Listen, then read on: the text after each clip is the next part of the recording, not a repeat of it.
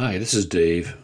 Do you have a nagging thought that there may be a whole lot more spiritual potential to your business or career than what you're currently seeing?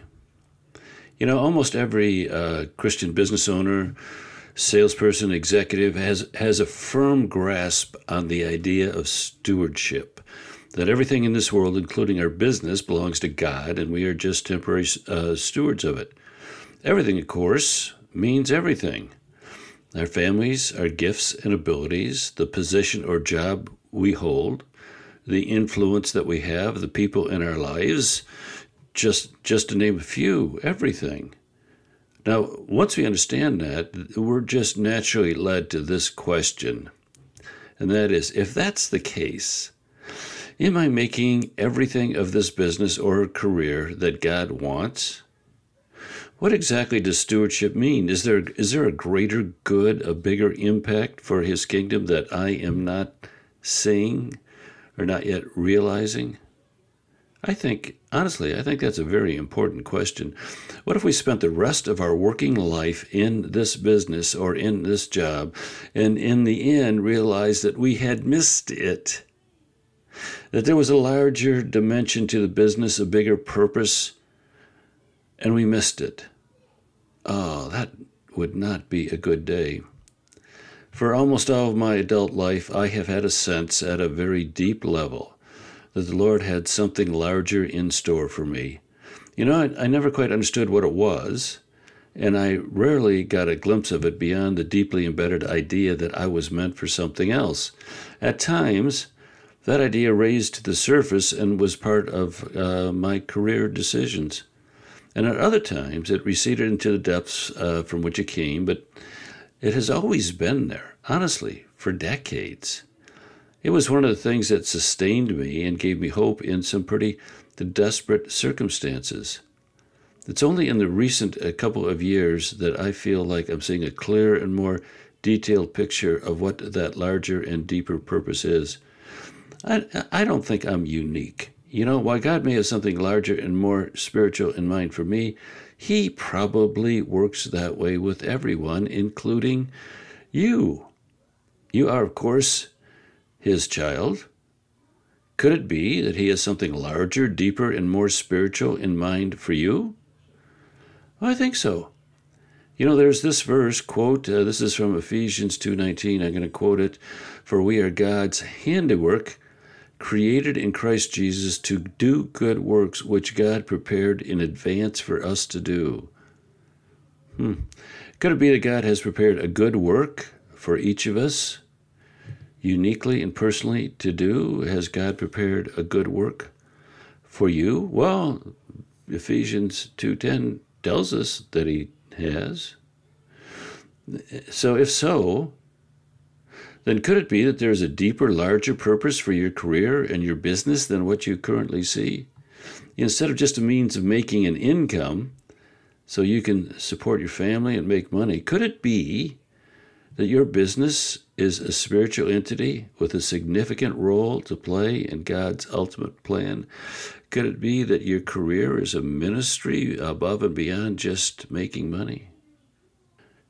During the research that I did when I was writing the good book on business, I discovered that the answer to that question was a booming, emphatic yes.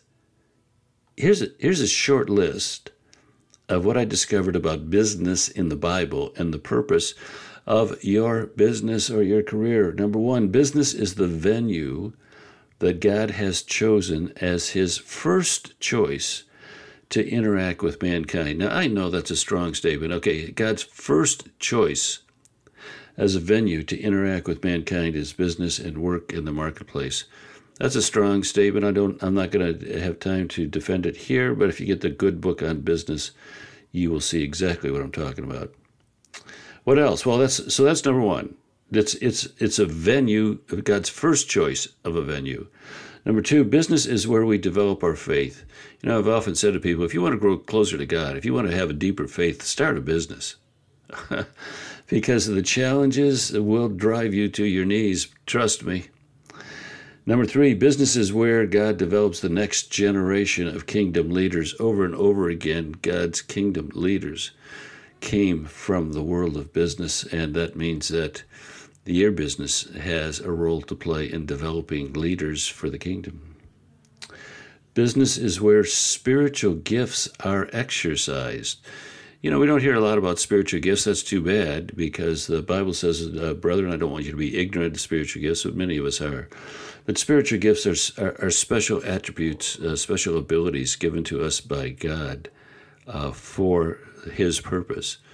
And they were first used in the marketplace.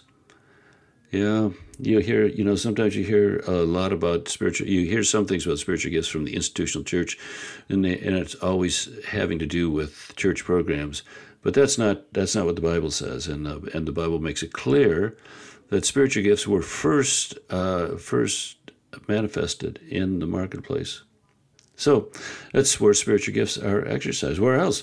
Business provides economic security, of course, for the stakeholders. It's God's mechanism to provide economic security. And businesses are spiritual entities. And sometimes they morph into home churches. Yeah, you can just see it in the Bible. It's in the New Testament. Just, read the New Testament and you'll see it. Actually, it occurs about 3 or 4 times in the book of Acts. Businesses morph into home churches.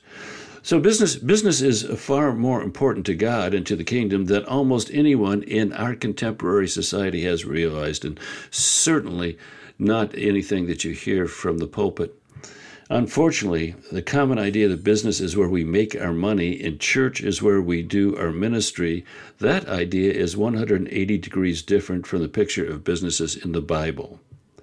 Business is ministry, and the Bible clearly teaches that businessmen have far more potential than just making money. The Bible is full of ministers, quote, business people, who understand that their business is their ministry. Alas, most Christian business people have never realized that, because we've never looked for it.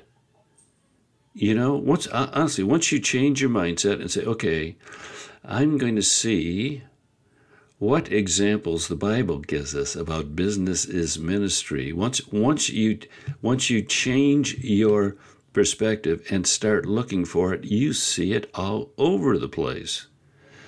It's incredible how important business is to God. So what prevents us from seeing that is often the blinders that we have put on ourselves, the ideas and the paradigms that tell us that our businesses and careers are purely secular and have no spiritual impact. Boy, that's one of Satan's greatest lies. By getting people to believe that, he has taken hundreds of thousands, millions of business/ministers and put them on the sidelines in the war between good and evil. He's just taken Christian business people and set them on the bench because they think that their business has got nothing to do with the kingdom. That's a lie that is incredibly, incredibly sad. I think it must be one of Satan's greatest coups. He's been able to do that. So, as long as we believe that, we will be oblivious to the greater spiritual potential that lies in that which we do for a living. And as a result of that, we miss it. We miss it. We spend our entire lives in businesses pursuing goals that are not in alignment with our spiritual purposes. And that is incredibly sad. So if you think that there's more spiritual potential for your business or your career, then you got to get in contact with other people who can support that idea, and you got to expose yourself to content, ideas that enforce that. One place to do that is something we call the XI community. XI stands for excellence and influence. excellence, and influence. And it's a one-stop shop for Christian business people, where we bring together Christian business people and help them develop excellence and influence in their careers and businesses. It's a one-stop shop for content and connections. So if you're interested, I'll put the URL in the show notes. You can just click on it and check it out. It's all, by the way, it's $5 a month. I know. But here's the deal. We don't want your money. We want your engagement. And if you want to be a member of the XI community, you have to engage. And if you don't engage, we're just going to ask you to leave. Okay? So $5 a month. Check it out. XI community. Nothing like it. All right. That's it. We're done. Bye-bye.